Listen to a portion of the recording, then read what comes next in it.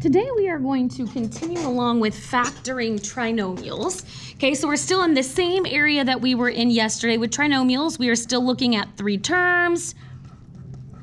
We are still looking at they need to be in the form ax squared plus bx plus c.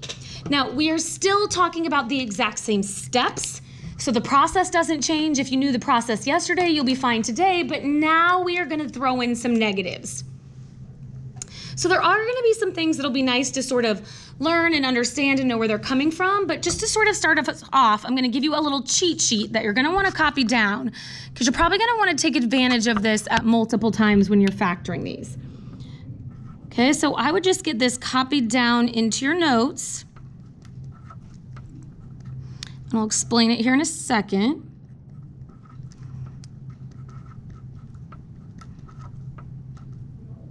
Can always hit pause if I'm writing faster than you are.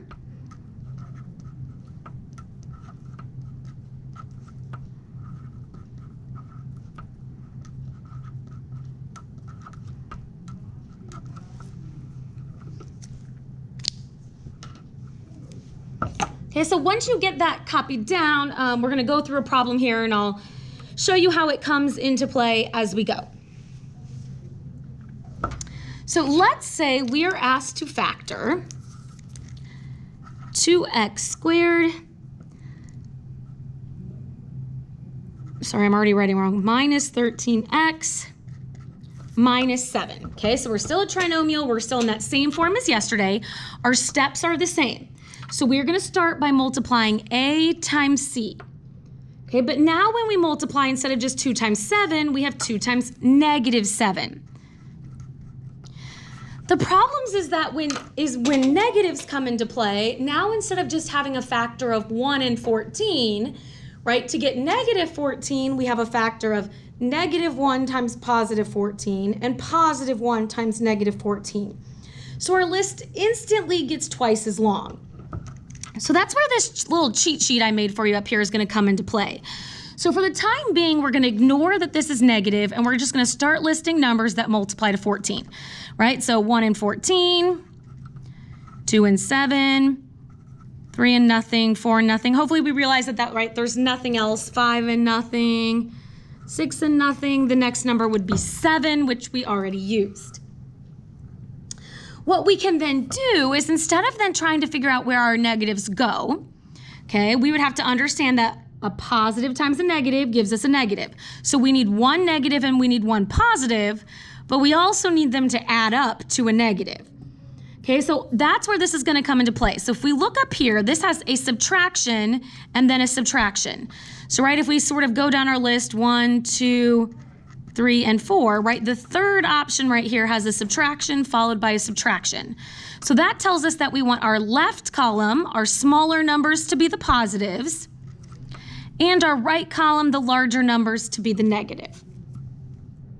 And then we'll go through the same. So 1 plus negative 14. If you need to use a calculator, you can. That will give us the negative 13. And then just like we did yesterday, once we find our set that adds up to b, right, we're going to split this into two pieces, a positive 1 and a negative 14, where these both get x's because that had an x, right? The 7 comes straight down. And then we will go through and we will start factoring by grouping. So we're going to split this in half. Okay, on the left-hand side, 2 and 1 just has a GCF of 1, right? But they do both have the x. The smaller exponent is 1. So now when I divide, I'll have a 2x plus 1. If you're struggling with where all these pieces came from, you're going to need to go back and watch how to factor out a GCF. Now we're going to look over here on the right. Okay, so a GCF of 14 and 7, right, is 7, but remember we said when this leading one right here is negative, we also want to make our GCF a negative. Okay, so a negative 14 divided by a negative 7 is a 2x. A negative divided by a negative is a positive 1. Now, some of you have already put this together. I've shown you in class. If you can't think of what the GCF is, you can always divide this first number on this side. You can take this number and divide it by this number. So negative 14 divided by 2 gives us the negative 7. The x's cancel out, so it has to be a negative 7. And then for our final step, our numbers in front are going together and our common binomial. And there is our answer. So we're just going to look at one more here because, again, the idea is at this point we already know the process of factoring. We're just simply adding in the fact that some of them could be negative. So let's say we have 6y squared minus 23y plus 20. Okay, so to start, we're going to multiply a times c. So 6 times 20 gives us 120. Now, we're going to have to make a list here, which is why it's important that we sort of stick to our process. So we're going to try 1, try 2, right? Use a calculator if you need to. 120 divided by 3, your calculator will tell you 40. 120 divided by 4, you'll get 30. 5 and 24.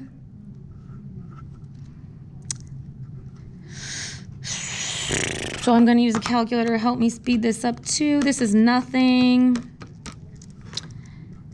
8, let's see, it's 15.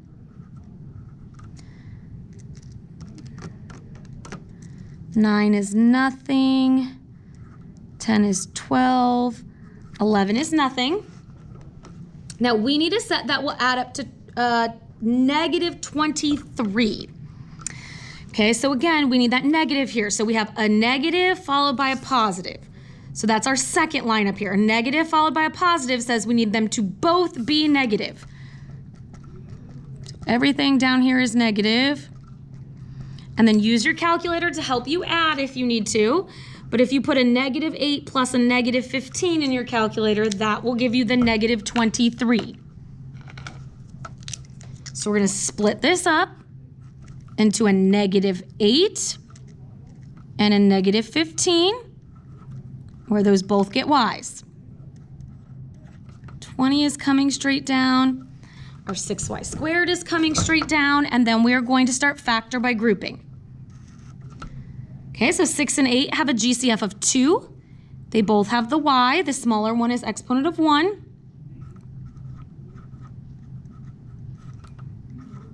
Right, I'm dividing. 6 divided by 2 is 3.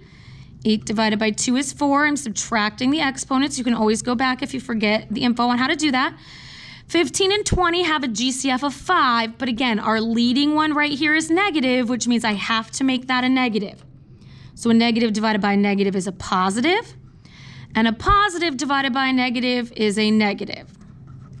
Okay, now I have my matching binomials, which is perfect.